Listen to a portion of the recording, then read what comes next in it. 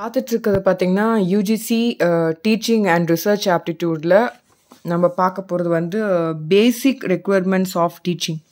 So teaching is an interrational activity which requires number of things to achieve certain aims. Following are the basic requirements of teaching. So என்னெல்லாம் வந்து ஒரு டீச்சிங்க்கு தேவையாக இருக்குது அப்படின்னு சொல்லி பார்க்கலாம். ஸோ அவங்க ஆல்ரெடி சொல்லிட்டாங்க இது வந்து இன்டராக்ஷனல் ஒரு ஆக்டிவிட்டி அப்படின்னு சொல்கிறாங்க. ஸோ இதில் நிறைய விஷயங்கள் வந்து தேவைப்படுது, திங்ஸ் வந்து நம்பர் ஆஃப் திங்ஸ் வந்து தேவைப்படுது. அப்போ தான் நம்மளுடைய இலக்கை வந்து நம்ம முடிக்க முடியும் அப்படின்னு சொல்லியிருக்காங்க. ஸோ வேரியபிள்ஸ் ஆஃப் டீச்சிங்கில் என்ன சொல்லியிருக்காங்க அப்படின்னு நம்ம பார்க்கலாம். அதே மாதிரி வி ஹாவ் அந்த டாப்பிக்கோட கண்டினியூஷனில் வந்து டிபெண்டன்ட் வேரியபிள் இருக்குது, இண்டிபெண்டன்ட் வேரியபிள் இருக்குது, இன்டர்வெனிங் வேரியபிள் இருக்குது. அப்புறம் ரோல்ஸ் ஆஃப் இன்ஃப்ராஸ்ட்ரக்சரில் அவங்க கொடுத்துருக்க பாயிண்ட்ஸ் எல்லாம் கொஞ்சம் வந்து ரீட் அவுட் பண்ணிடலாம். ஸோ ஃபஸ்ட்டு வந்து என்ன அப்படின்னா வந்து வேரியபிள்ஸ் ஆஃப் டீச்சிங் இல்லைங்களா. அடுத்து பார்த்தீங்கன்னா இதில் என்ன சொல்லியிருக்காங்கன்னா இன் teaching learning process there are 3 types of variables: dependent, independent, இன்டர்வெனிங்.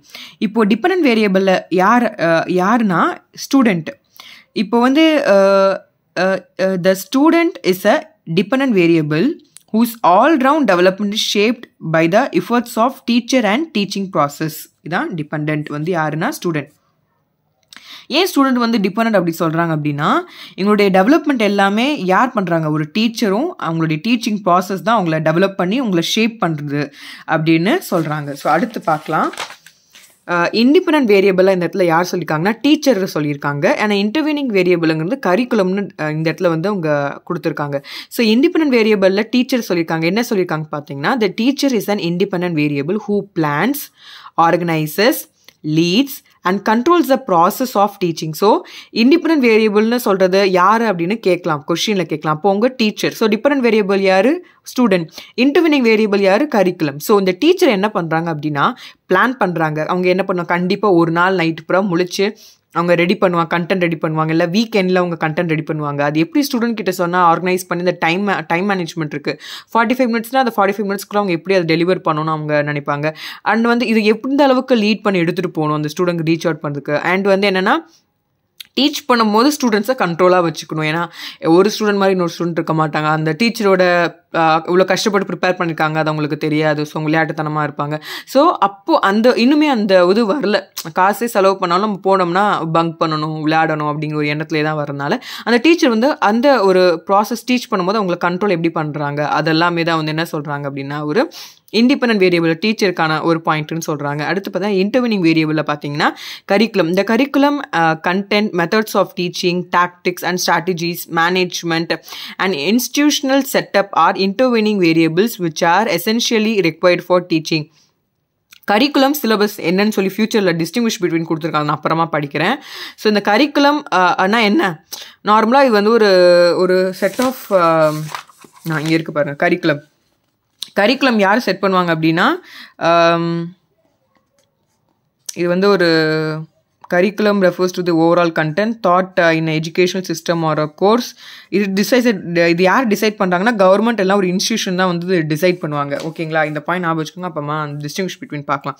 So இப்போ என்ன சொல்கிறாங்க அப்படின்னா அவங்க வந்து ஒரு கவர்மெண்ட்டோ இல்லை வந்து இன்ஸ்டியூஷன் தான் இதை வந்து ரெடி பண்ணுறாங்க கரிக்குலம் எப்படி இருக்குன்னு சொல்லி. அப்போ மெத்தட்ஸ் ஆஃப் டீச்சிங் எப்படி பண்ணணும், அந்த ஸ்ட்ராட்டஜிஸ், மேனேஜ்மெண்ட்டோ, அப்புறமா இன்ஸ்டியூஷனல் செட்டப் எப்படிலாம் இருக்கணும், என்ன மாதிரி செட்டப்லாம் ஸ்டூடெண்ட்ஸ் கொடுத்தா ரொம்ப எஃபெக்டிவாக இருக்கும் அப்படிங்கிறத யோசிக்கிறதுலாம் வந்து என்ன சொல்கிறாங்க அப்படின்னா வந்து இட்ஸ் வந்து இன்டர்வெனிங் வேரியபிள். ஸோ இதோட நம்ம வேரியபிள்ஸ் ஆஃப் டீச்சிங்கில் நம்ம அந்த 3 டைப் பார்த்துட்டோம். அடுத்து வந்து Rolle's of infrastructure. A child spends his R her maximum time in school. உண்மைதானாங்க. ஒரு குழந்தைய வந்து ஒரு 8 மணி நேரத்தில் இருந்து ஒரு 6 மணி நேரம் குறைஞ்சபட்சம் குழந்தை வந்து ஸ்கூலில் இருக்குது. The school infrastructure becomes a basic requirement of teaching in number of ways. These are school building, classroom, playgrounds, libraries are the most important aspects of school. அப்போ ஸ்கூல்னா என்னெல்லாம் இருக்கணும், கண்டிப்பாக புத்தகங்கள் இருக்கணும், புக்ஸ் இருக்கணும் குழந்தை எடுத்து படிக்கிறதுக்கு. அப்புறம் ஸ்கூல் உட்காந்து படிக்கிற இடம் வந்து என்ன பில்டிங் வந்து நல்லா பில்டிங்காக இருக்கணும், எக்கோ ஃப்ரெண்ட்லியாக இருக்கணும், கிளாஸ் ரூம்ஸ் இருக்கணும், பிளே கிரவுண்ட் இருக்கணும். ஸோ அடுத்து வேறு என்னெல்லாம் இருக்கணும் அப்படின்னு சொல்லியிருக்காங்கன்னா spacious and ரீஃபர்னிஷ்ட் buildings and well ventilated class rooms R most required things in school. So குழந்தை வந்து நாள் முழுக்க ஒரே கிளாஸ் ரூமில் உட்காந்து கிளாஸை கவனிச்சிக்கிட்டே இருக்கு. அப்போ அந்த குழந்தைக்கு எப்படி இருக்கணும், அந்த பில்டிங் வந்து கொஞ்சம் காத்தோட்டமாக இருக்கணும், அதை தான் அவங்க சொல்லியிருக்காங்க.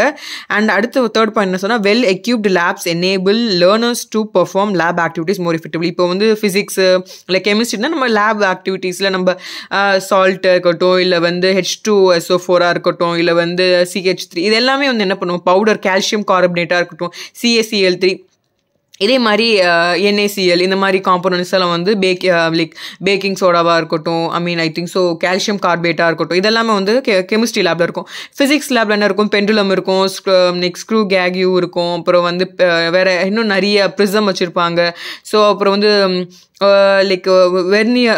வெர்னியர் கேலிப்பர் இருக்கும். ஸோ இந்த மாதிரி விஷயங்களை வந்து ஃபிசிக்ஸ் லேபில் மெயின்டைன் பண்ணுவாங்க. அதுக்கான வந்து என்ன ஃபெஸ்டிவல்ஸோ இல்லை வந்து இது பண்ணி ஒரு ஸ்டூடெண்ட்டை வந்து அந்த எக்ஸிபிட் பண்ண சொல்லுவாங்க. ஸோ இந்த மாதிரி விஷயங்கள்லாம் தேவைதானாங்க, அதுதான் அவங்க சொல்லியிருக்காங்க. அடுத்து பார்த்தீங்க அப்படின்னா facilitates like extra curricular work shops. அதான் நான் சொல்லிட்டேன் இப்போ தான்.